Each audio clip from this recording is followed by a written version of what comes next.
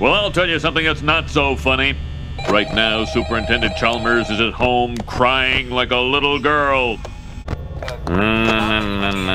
Tragic news tonight. 120 dead in a tidal wave in Kuala Lumpur, France. Uh-oh. Whenever I get this upset, I get hiccups. Oh, right on cue. That ought to hold those SOBs. What the? Bald-pated son of a bitch! Simpson, I know you're behind this. Well, you are going to get some counseling from our school psychologist. I'm annoyed with you. Not just annoyed, angry. I'm a grown man now, and I can run my own life! Well, it looks like we're not going to settle this tonight. Dear God, this can't be... Oh my God.